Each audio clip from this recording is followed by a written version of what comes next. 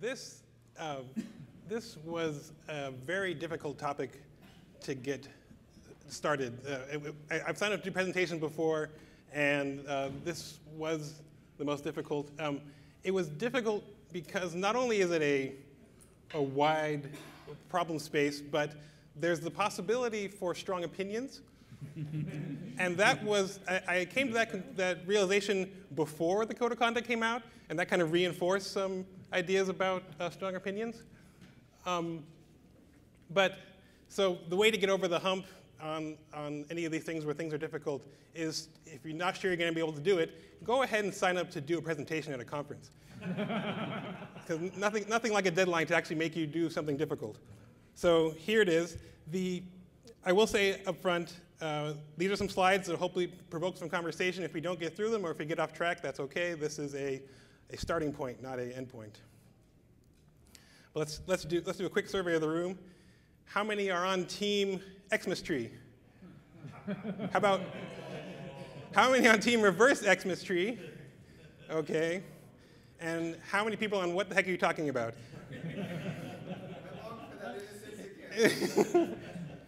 There's a fourth option. I'm on Team Burn Down the Christmas Tree. Burn down the Christmas tree. Alphabetical order. Alphabetical order. Yeah.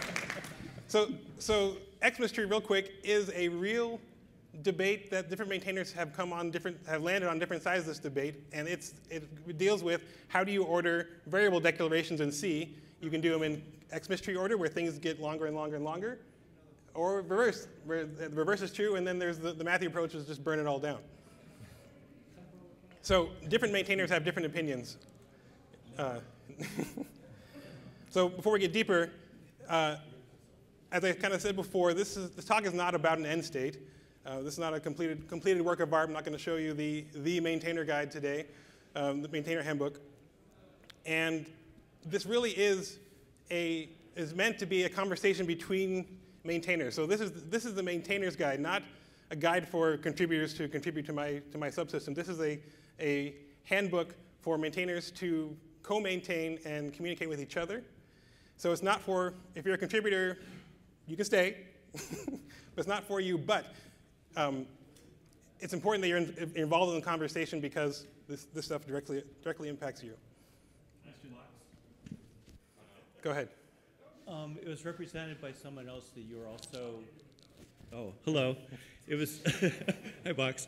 It was represented earlier today that maybe you would be interested in helping maintainers deal with contributors as well. Is that not part of what you're working on here? It is part of yes. It's knowledge sharing about how to deal with all the things maintenance, and it also includes dealing with contributors. Okay, so we will get to that. Good. Okay. But if you came here trying to understand how to contribute better, you may not come away with anything. But if you came here to learn how to maintain, not better, just how other people do it as well, share information, then this may be the talk for you. But what's the big deal? I mean, kernel maintenance is pretty straightforward. There's no surprises. The merge window is simple. You just send a git request pull to Linus. Done. You don't need to do anything else. If you happen to work on one subsystem, those skills are instantly transferable to any other subsystem. You don't need to ramp up. Once a maintainer, always a maintainer, and there's no differences between any of us. And if you happen to need to take a vacation, or this is the bus factor, if you happen to be hit by a bus and you're not there to maintain your subsystem, don't worry. There's continuity. Of course not. The merge window is a stressful time for all maintainers. It's an art form to be able to break things down into different topic branches and make sure that those topic branches come together cleanly. You do encounter having to talk to other people. That's annoying. And you have to kind of there's like a flavor of patches that Linus can smell them when they like this you didn't even cook this. This is raw meat. This is like and he'll have a Gordon Ramsay moment of why you didn't cook your patches enough. And as we just saw in the example of Xmas Tree versus Xmas Tree, the grand debate, the processes vary on many levels across many subsystems for many valid and for many valid reasons that they're diverse. And there is no, for a lot of subsystems, there's no backup plan. And this can be isolating, especially if you're the sole person in a subsystem and you feel like you just can't even take a break because there is nobody else that you would trust to come in and do the same job or is available. So this is what I think we are. We're a group of that sticks together and gets things done, but we're all pointed in different directions, doing various different things at different times. Somehow it all comes together in the end, and we make kernel releases. But it's a bit of a gang of opinionated people that are all trying to do the best for the kernel, but don't necessarily agree, and they don't have to agree to get the job done. Okay, so what I want to cover today is why a handbook. I give credit to Len to say handbook because that sounds less prescriptive and more, referencey. I ask myself the second question all the time, especially when I was preparing these slides. And then get more into the actual meat of what would be in a maintainer's handbook. And I have some straw man arguments here that we can pick apart. And the point of doing it here and doing it live is to get that live feedback and to say, oh yeah, I didn't mean to do that, and we can go in a different direction. It's much easier to get that instant feedback live than it is over mailing list. So first the handbook. It's about being a reference. This is not a thou shalt maintain this way. This is here's a collection of tips and tricks that other maintainers use. Maybe you might find them useful. Here are some policies, decisions that all maintainers make, and you may answer them differently for your subsystem. But right now this is a bunch of tribal knowledge that's floating out there, and people have a sense of what it means for different subsystems, but you can't go find it out. You have to go ask somebody, and it might change. So this is a reference, something you can keep on your desk and say, how do I handle a cross-tree merge? What's the best way to prepare my pull request for Linus? It's a la carte. Take some of it, leave the rest of it. Let it be a place where maintainers can hang different pieces of documentation and share it and bat it back and forth. And also capture when there is some maintainer debate or process issue that gets discussed on the mailing list. There's usually some great advice on the mailing list, and then it just stays on the mailing list and never goes anywhere that you can go reference back later what were we talking about. But there's really an ulterior motive for all of this, and it's that I perceive, maybe you perceive it too, that there is some pain in the process. And what can we do to alleviate some of that pain? And I think there's potential for pain in all directions. So all those red arrows, contributor pain, trying to get a maintainer to do something, maintainer pain, trying to get your subsystem updated correctly each merge window. The feedback can be strong at times, and all these places for friction. And so some ideas, these are ideas that we can bat back and forth. But what if, as a contributor, as a maintainer, you made a statement about contributors expect me to get back to you on new patches in this amount of time. And it could be something like you can meet, like 2 weeks or something like that. But there's some kind of bounded time that you said, hey, I might get back to you in this time. And if I don't, then maybe you should try to go to the next step and say, maybe I missed it, or like just write it down, 2 weeks or something like that. But in addition to that is maintainers. The maintainers don't scale. I think if you ask any maintainer in the room, like if there's a new patch on your mailing list and this person reviewed it or this person took a look at it, then you would take a look at it too. And you kind of have those people in your head of like, I trust these people to recommend code to me, or I trust these people to kind of do a first pass of things before I can take a look. if those people are identified to contributors, then maybe they can say, hey, I haven't gotten any attention from the maintainer, but could you take a look at this? Could you help nudge this along? Because maintainer time is sometimes stretched. And so addressing some of the pain that some contributors maybe unintentionally inflict on maintainers sometimes comes just down to misaligned expectations. Did the contributor even know that there was a test suite for your subsystem? Is it listed anywhere that they can go find it?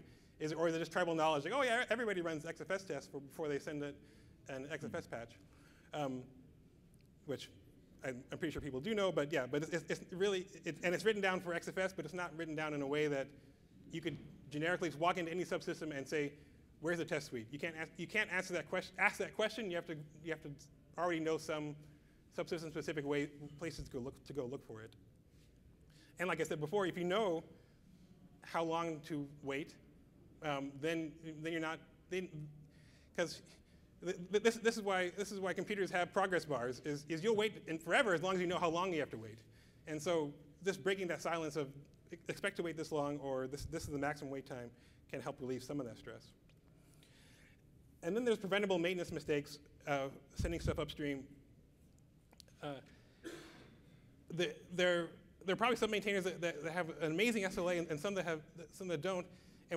And annually we have a kernel summit or a maintainer summit mailing list that pops up and people propose ideas. And then in some of those threads they devolve into like, oh, well, I do this for my process, and we get that like once a year. Once a year we have people come out of their shells and tell all the people their best practices, and it'd be better to collect those. There's also a lot of learning that happens when you mess up, and going back and writing down what you learned is huge. Why me? Yeah. So thank you. So I've been contributing about 13 years, and I've been from ARM to x86 and back. Spent a lot of time in storage systems and things, but I think the important thing is what I've learned by working through different subsystems. And I'll also say that this is just a small part. This is just a small part of the kernel. So I know there's other opinions about and other experiences out there that we can capture, but these are just some of the main lessons I've learned along this path. I sometimes look back and wonder if my first major patches hadn't been to Neil Brown, for example. Like Neil took the time to say, yeah, this is not great, but, and go do it this way. And then I've had other experiences where I'm new to the subsystem, here's my first patch. I have had negative reactions, but maybe I caught the maintainer on a bad day. But it would be nice if it wasn't the case that we would gain or lose contributors based on what subsystem they happen to land in and the mood of the maintainer on that day. I've generally found that subsystems with the team are healthier in the sense that we all get burned out, and teams that have subsystems that have maintainer teams, that burnout doesn't seem to be reflected towards the contributors as much as when it's a single person all by themselves trying to tread water. And I think the most important thing I learned is, so the asterisk ones are ones I maintain, is that I caught myself inflicting some of the same pain that I wish I hadn't been inflicted upon me, and things like, oh yeah, I didn't respond to your patch for a month, or whoops. But just realizing that it can come full circle, and it's easy to unintentionally inflict pain in the process that doesn't need to be there. Okay, so let's get to some meat of what might be in this handbook that us cats can all agree on. I call these after the blow up mails, and I think maybe we'll have less blow ups now that we've kind of agreed on maybe some more conduct things. But the one thing I'll note about when I've been yelled at in Linus in the past is there is the blow-up mail, and it's not pleasant, and nobody learns anything from that. But, and this is why I trusted Linus when he said, hey, I need to work on my empathy, but I trusted that he'd get there because he sends these great, like, you have the blow-up, everybody's not happy, and then there's an email afterwards after you kind of say, hey, I messed up, that he just goes through and explains as if you were the first person to ever ask that question, detailed, here's what you should do. And I've noticed that that feedback has been repeated and it's been equally patient each time. And why isn't it written down somewhere? If somebody got that feedback, these great messages, why can't the next maintainer come along and reference, hey, what do I do when I hit this situation? And so if you've experienced one of those and you have a Linus explained this to me great, or some other maintainer explained this to me really great that helped you with maintaining your code, let's start a gallery of those kinds of things. I don't know how to organize those, but hashtags, I don't know, we can put them in there to kind of let people search this stuff. But in general, having a place where people can drive by and drop off, here's how I do X, and just capture that is a starting point. So a lot of this is like, let's just start at the basics of just capturing the stuff that we know we can capture before we even get into the harder stuff like consensus. And I think the most actionable, straightforward thing I can propose today is something I'm calling subsystem maintenance profiles. And what does that mean? Well, let me give you an example of one of these. I'll go back and give you examples of what I'm talking about for the other ones before we do this maintainer profile. So this was me learning in June after I've been doing this for 13 years. And I've been merging my topic branches incorrectly. The mail before this was angry, but this one was followed up with just paragraphs of here's why, and here's why other subsystems do it this way, and maybe you should be like them, but don't go too far because like it was just a huge explanation of what he expected to see. So if we can jump past the flames and into the advice, that's always great. But yeah, I like the ending of this one, and then I curse. But it always makes sense in retrospect, and the patience of the explanation is appreciated. So we actually already have already have a handbook. Tobin had taken some advice from Greg and just wrote it up and threw it into the documentation tree, and John put in a plea to say, hey, other people land stuff here, and we haven't gotten there yet. So let's endeavor to change that. Let's fill this handbook out. And so the first thing I think we can fill the handbook up with is a subsystem profile. And I think we get into the habit of wanting to describe to contributors, thou shalt do this, contributors, and we obviously haven't spent any time describing to each other how we maintain our trees. And so the idea here is, if you were going to go away, what would the document be that you would leave your replacement, and what policies are in place that you kind of expect the next maintainer to maintain. And having those discussions out there also lets people compare these policy choices across subsystems, and also lets contributors know that, oh yeah, these things might be different. So I'll run through some of these, and we can do thumbs up, thumbs down, groans, or but some of these are pretty straightforward, and a lot of these are just one-line answers. So patches or pull requests. As a contributor, I didn't know in some systems, like, hey, I got a lot of patches here, maybe I'll just send a pull request. And there are actually, I think it's very few maintainer trees that actually do pull requests. Net does, and I think graphics, but a lot of other people just want patches. So just state, are we a patch tree or a pull tree, or a mix of both? The last day for new feature submissions is when in the RC series should you expect that the maintainer is just not going to look at is going to want to defer your patch to the next merge window. So I'm thinking if RC4, if you haven't submitted something by RC4, then maybe you should target it toward the next merge window, but different maintainers can have different opinions about that. Certainly, there's a last day to merge features where if it hasn't hit the tree by RC6 in some trees, or RC7, or before final, it depends. But if it hasn't hit the tree by this point, you should expect that you're going to the next merge window, and not send a panicked email at the end of the merge window. Did you merge my pad?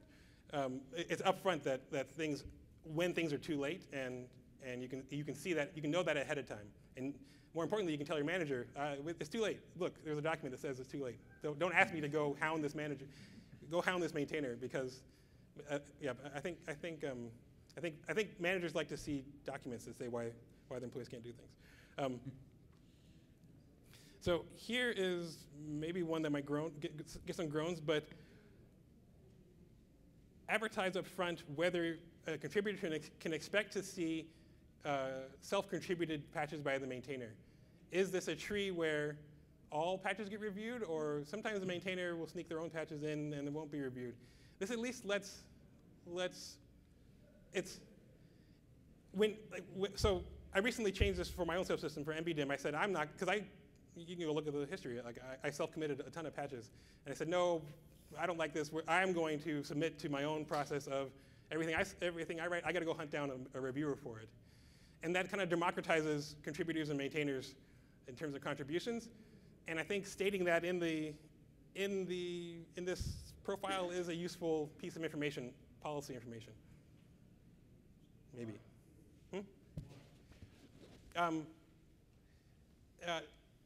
For the power dynamics aspect of it, of all patches must be reviewed, but this is not prescriptive. Like, so if for subsystems you don't do that, then don't do that.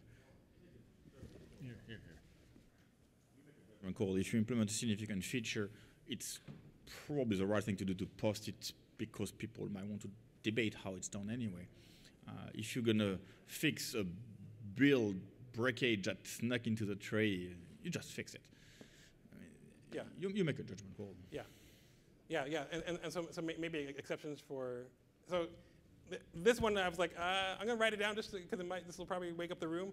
But it doesn't have to be there. Certainly the other ones, there's less contentious ones that can get there. Go ahead, Paul. I actually I have a pair of trees I run, and I run them in different ways. The RCU tree, I don't require reviews of my patches, not because I don't want them, but because I'm lazy or something. And you're Paul, yeah. The Linux, that's appalling. Anyway, there's another one, Linux kernel mailing list, memory model tree. That one, everybody has to get, including myself, has to get a review. But I think it's perfectly fine for the same maintainer to have different policies for different subsystems. It doesn't have to be a global rule, and there's no judgment on answering these questions in any which way. It's just this is the policy. There's just information, reference. Okay, but so back to the easy ones. So a test suite, that's pretty straightforward. Pass this test suite before you expect anybody's going to look at your patch. And if I get to your patch and I run the test suite and it fails, then I'll point you back to the document that said I told you, or this document says that to run this, and you obviously didn't. The trusted reviewer is there because maintainers is kind of official and huge, and maybe implies more code ownership and more responsibility than maybe you want. But there's something below maintainers, having your name in the maintainers file, but the subsystem has grown to appreciate your reviews and would appreciate that person being a front-end triage for patches coming in to help take the load off the maintainer. So this is the list of people to go ping when you're not getting a response, and maybe they can help out.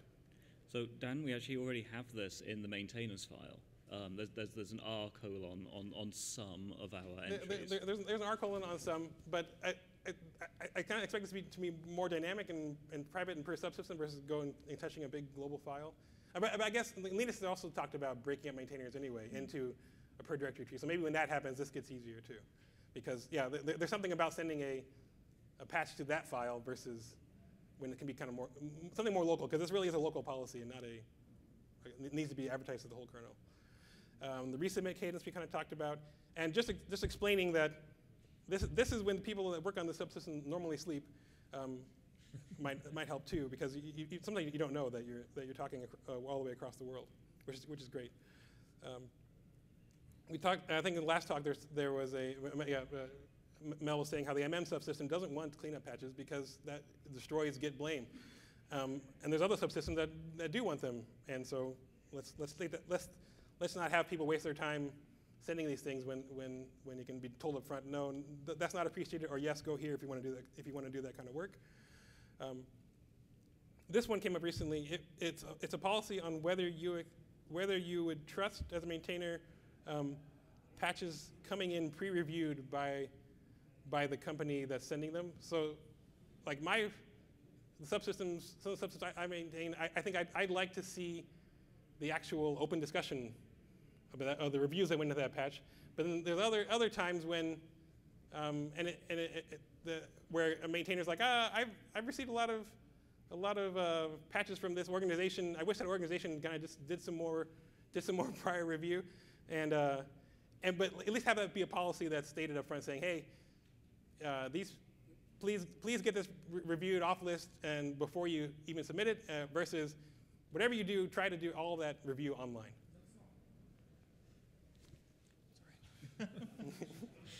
That's not a general policy. It's if an organization has a tendency to send crap patches and you want them to do a bit more of it, it's a problem of that specific contributor. It's not a general policy that you want organizations in general. No, but you could name organization directly, or let's like in the document. Okay, so if you work for Intel, please get your stuff reviewed before you post it. Yeah. This is me. I made this comment, and Dan picked up on it.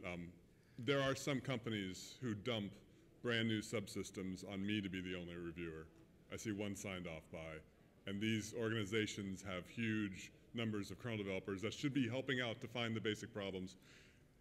Now, how do you do this for brand new subsystems? I can't say, because I review all new brand new driver subsystems.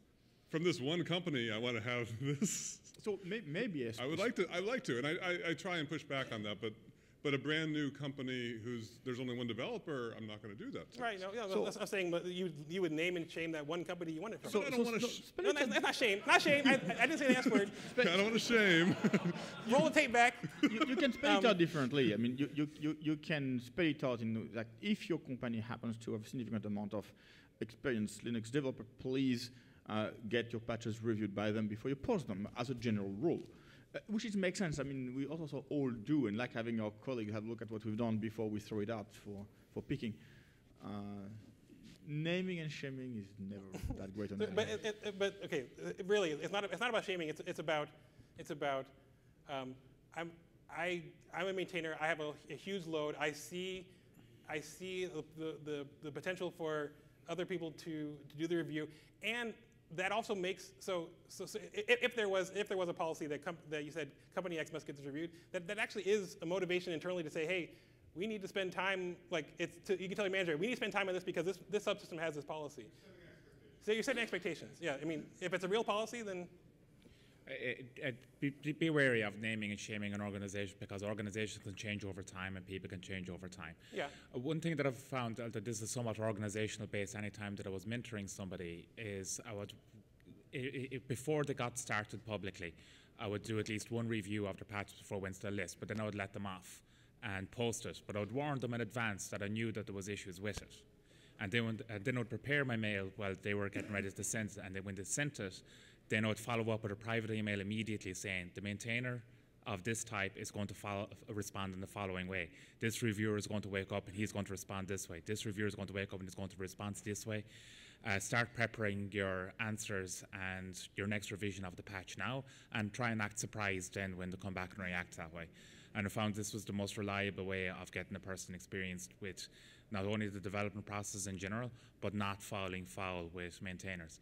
Otherwise, if it's a maintainer that I'm dealing with that I haven't had experience before, I just do A/B testing on them. Do you like this? No. Do you like that? Yes. Okay, I'll do more of that. Repeat, repeat until you get less snotty emails.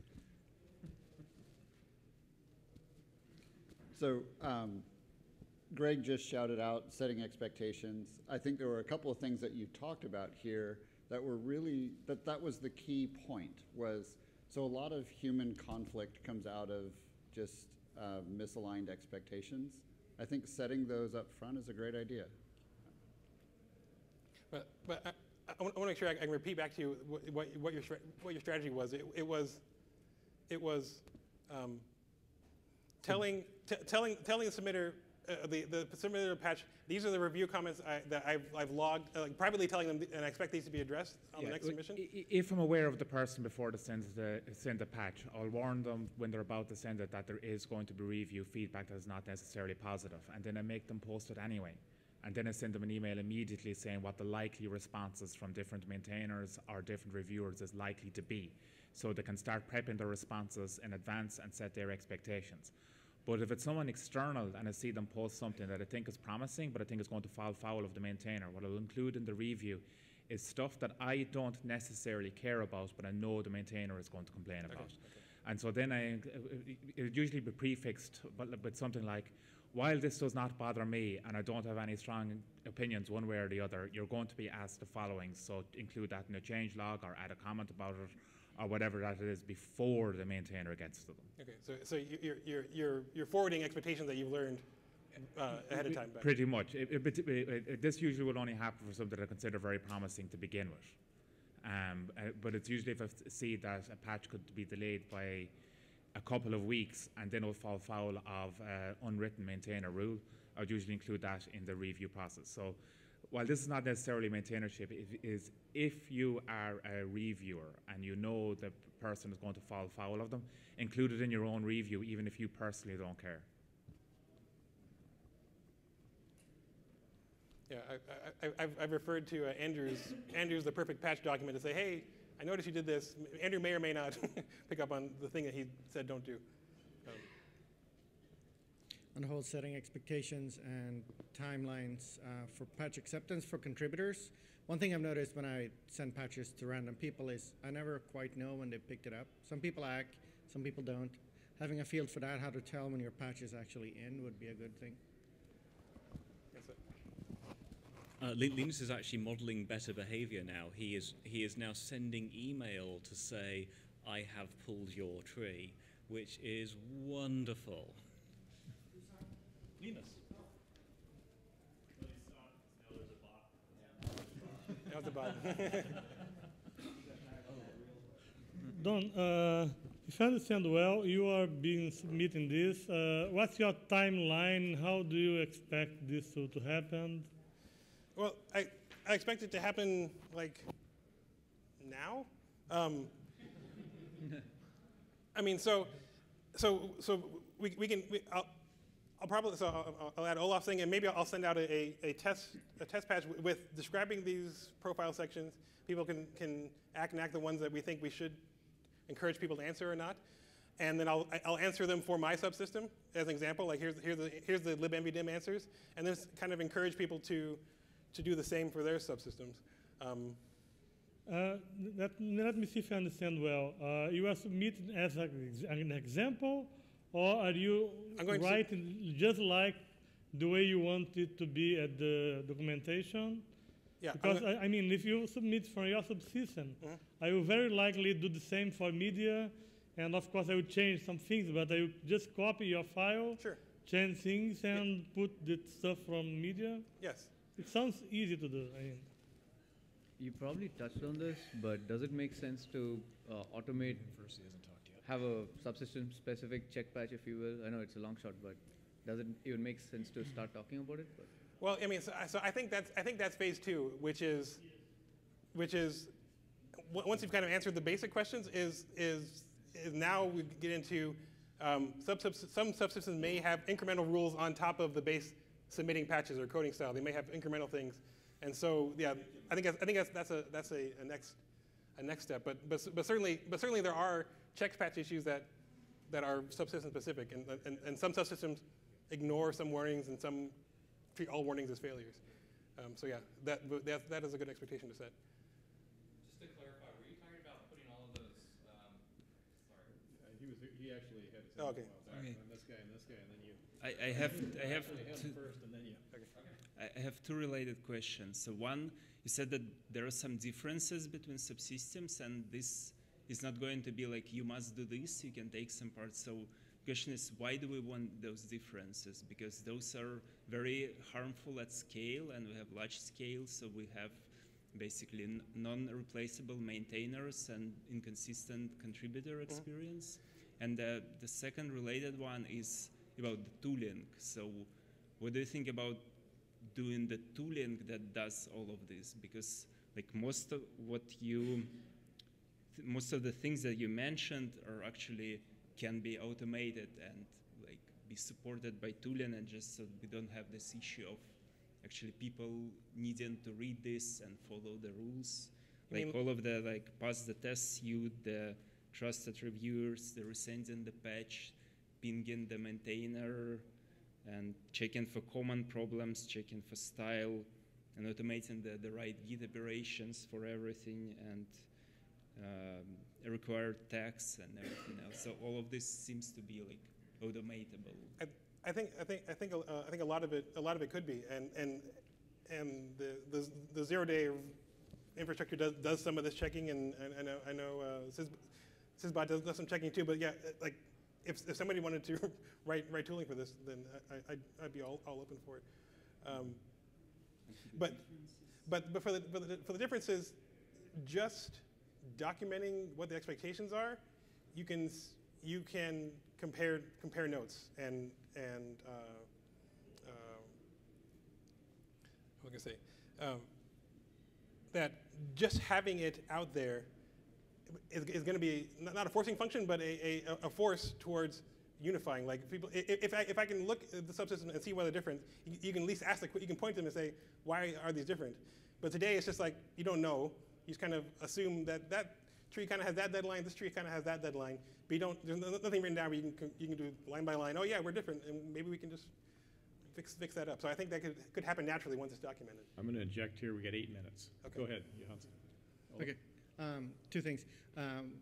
One is an observation. Part of this is sort of maintainer to maintainer peer information sharing. The subsystem profiles is targeted a little bit more towards contributors to know what to expect out of a subsystem.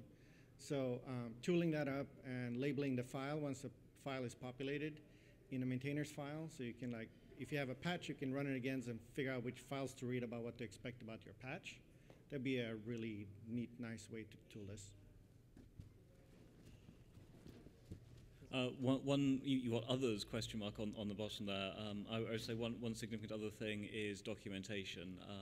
Is everything expected to be in kernel doc? What other kinds of there's any kinds of number of things you might, as a maintainer, you might want to have in your documentation, and writing that kind of thing down, I think, would be enormously helpful. But this, I would submit that this really is that's a down-facing what you expect of contributors, and this is not a statement of what of how you maintain this tree. There's a gray area there, but I can't really put down a policy besides don't document or yes document for a maintainer. Okay. So the question I started before was just to clarify where you were recommending these to go. Would it belong in each subsystem individually, or are you thinking about a global file? I think it'd be best to try to get these distributed out to the subsystems and basically follow up on. I'm not sure where it was, but Linus had talked about breaking up maintainers as well and having it be local per system, because then it's easier for subsystems to just change that file when the policy changes versus touching a global file.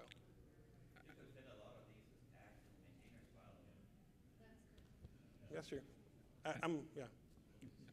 When it gets down to it, I think enumerating the problem space is is worthwhile in and itself, because there's always going to be nuances about this. Like someone mentioned that some of this would be should be done by tooling, but not all things can be tooling. For example, in MM, there would be an emphasis on certain patches to describe what the user visible effects is.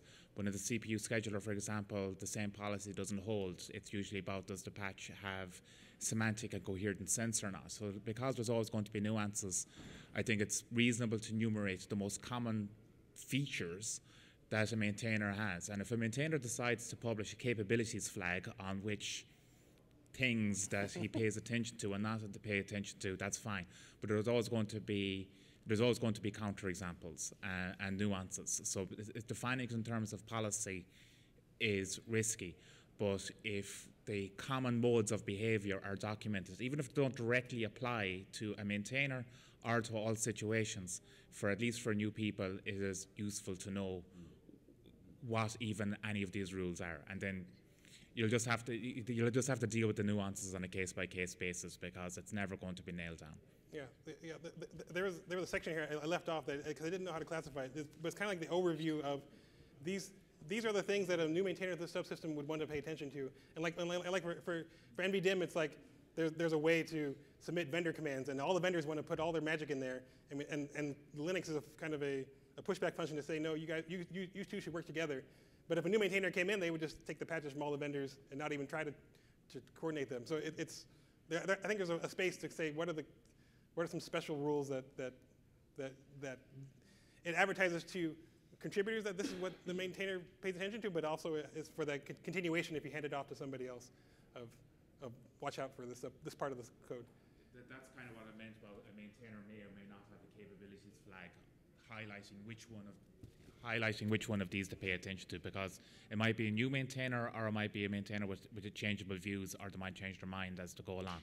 But even knowing what the problem space looks like some are talking about patches or pull requests, as you've enumerated here, just having that list of what the likely behaviors of maintainers in general are documented has value in itself, because once you actually submit a patch, then you've reached the implementation phase and you don't know exactly how the maintainer is going to react.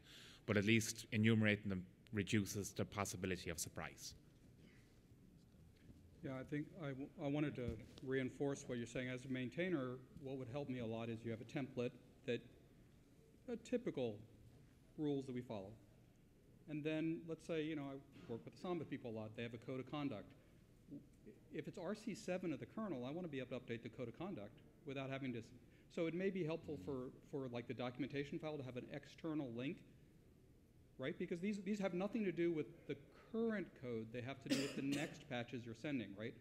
So they're really not tied in with. So having a link to where the code of conduct is may be helpful where you differ from the default code of conduct because of your community that you deal with externally. But I think that this would be really helpful to have a template to look at, because as a maintainer, these are really good questions. You don't always think of these as a maintainer. And each community, the test cases they run are a little different.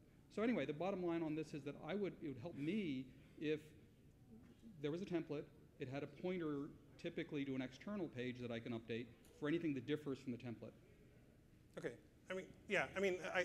I'd like you to, I would encourage that to be done in tree, but yeah, we could support whatever the local policy would be, but that these wouldn't change that much for them to be in tree, and you could go, like, if you wrote like a document that describes like a nuanced document, maybe that can live out of tree, but like these kind of one-line policy changes that could be handled as a maintainer's patch, maybe we could do that in tree.